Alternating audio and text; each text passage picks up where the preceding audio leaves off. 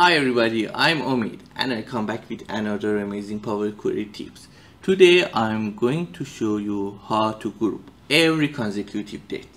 Consider this example including two columns, date and sales, and I'm going to group these 4 rows because they are consecutive dates, and then these 5 rows because they are consecutive dates.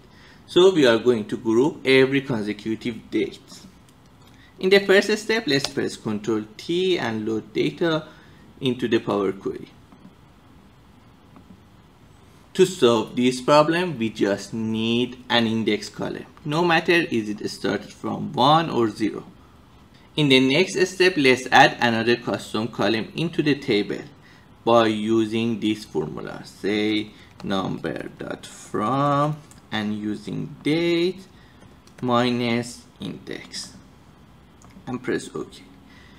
By doing this, you can see that for every consecutive date, it's provided the same result. So 45,292 is provided for the first 4 rows, and another value provided for the next 5 rows. This column can be used for grouping, so just right click on this and say group by the value. Instead of using count rows as an operation, use sum over the sales value and say total sales and press OK. This is each group, which is provided the total sales for each group separately, but we want to add another column which determines the range of each date for each group. So to do this, we can use the third argument. This is the first operation.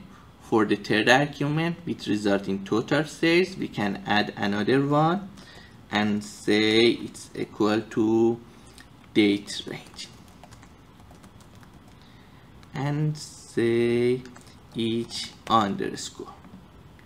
This is a date range, result in like this. Over all the value, we just need the value on the column date, the first one and the last one. So let's write date here to extract the value on the date column. But before doing this, we need to convert the value from date to type text. To convert the date type to text type, we need to use list.transform. So write list.transform here, and here say x equal to date dot to text x and y dash dash dd and see the results.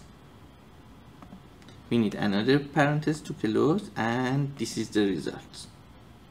As the value here is in type date and time, so instead of using date dot to text, we need to use date time dot to text and see the result. Yeah, if you want, you can add more m here to convert the months to the text type. Over all the value inside the list, we just need the first one and the last one. So let's define a list with field a equal to the result of list.transform, and then b equal to something, and finally we set that result in b here, and which b is equal to first value inside the a and space dash space and list dot last value inside the a. This is the result of date range. It's mentioned that from the 1st of January to 4th of January, total sales is equal to this. We can add the number of rows also. To add number of rows, you can just add number of dates, which equal to each. Don't forget to add list sign here. Each table dot row count underscore. Here we do not need this column anymore, remove it. This is the date range, this is the total set, and this is the number of rows. You can provide it here also. So the first row summarizes the value for the first 4 consecutive dates. This row provided for the next, and the same for other rows.